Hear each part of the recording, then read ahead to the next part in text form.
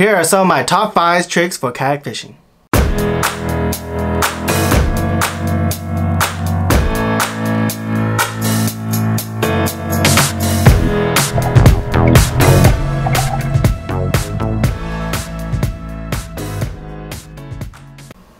Hi, welcome back to the channel. This is Hybrid Killer with OOW Outdoors, and today I will be revealing some of my top 5 tips that helped me throughout my kayak fishing career.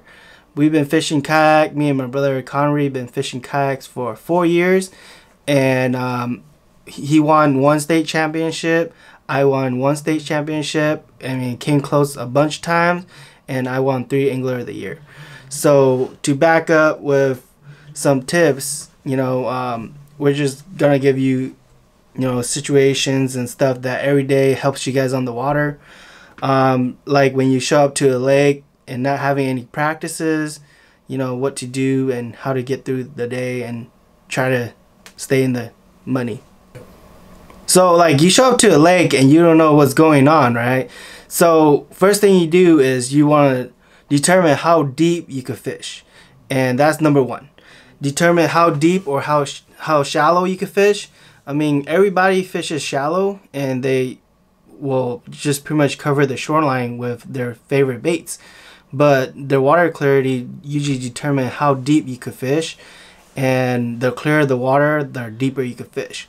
So for example, if you find like water clarity that are like 5 feet deep and you can see the bottom at 5 feet deep, you probably want to times that by like 2.5, because fish will tend to live as deep as they can and still be able to see with the light penetration with the sun. So keep that in mind.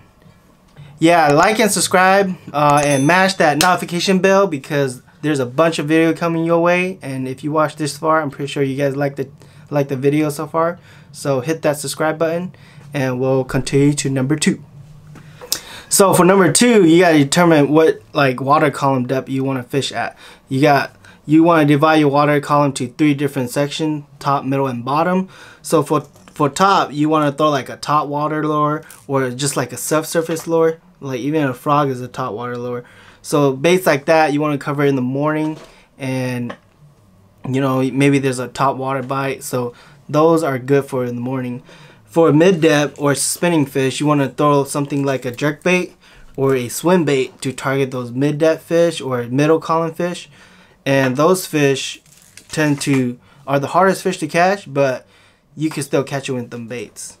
And for the bottom, everybody throws bottom bouncing baits, like from a jig to a worm to even like a crankbait that just knocks the bottom, crawling over rocks. Those baits will catch fish on the bottom. So you just gotta determine which day or where the fish is feeding, or where are they staging, or are they suspending, are they feeding up top, or are they pinning fish to the bottom. Those are the 3 different columns you gotta keep in mind, that what baits you gotta throw for any particular day. For number 3 is lure color. Every day we're out there, we're faced with different conditions, weather conditions, and different colors are to attack those different conditions. So you want white for cloudy days, more like a natural color like this for sunny days. Or also muddy water, you want chartreuse. Maybe in the spring or dirty water, you want red. But keep your color simple. For frogs, I throw yellow, white, and black. Mainly those are my 3 colors. For worms, for all your plastic, not just worm, you keep like a red, because that's a worm, but a black and a green pumpkin. Same with your jigs, you can really live on 2 jig color, a green pumpkin and a black and blue. Number 4 is covering water. Covering water means you fish either down the bank and cover a ton of water, or you stay in one spot like on a point and you fish the 3 different types of water column we mentioned earlier. So you fish the top, middle, and bottom with different baits. That is also covering water this way, not this way. For example, one of my Tuesday night event, it was a big bass only event, and there was like 28 people there that day.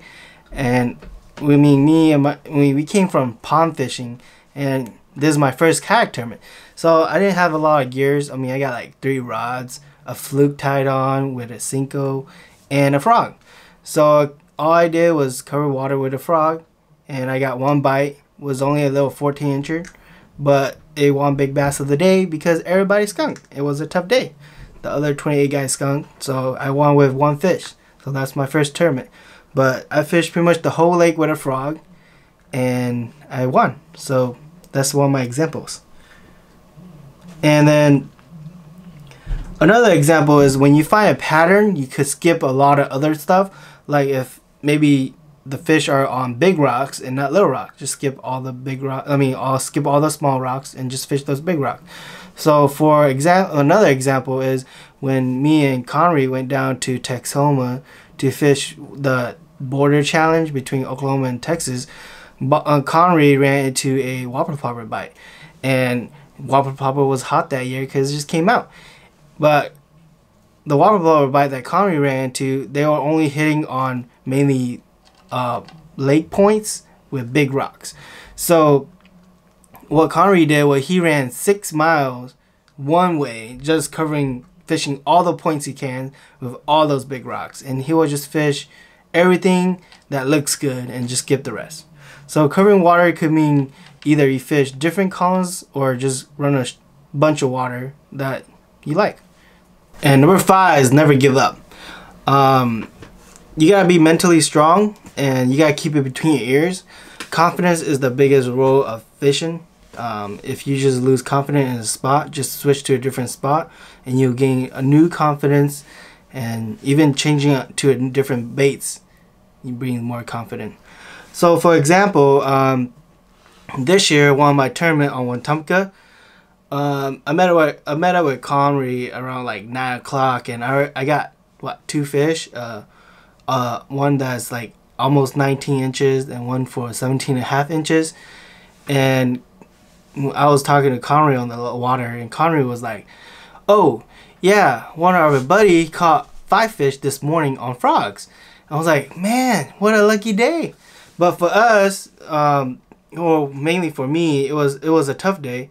So I had to wait until the wind picked up for my deep worm bite to work, and then I ran across the lake trying to put a frog bite pattern going on together, but I stumbled across 2 little guys, 2 little 15-inchers, and then I ran across to a different spot on the lake because I ran out of confidence, and then I landed a big 22.25 inches. So with those 5 fish, I was like, I got a good chance to win.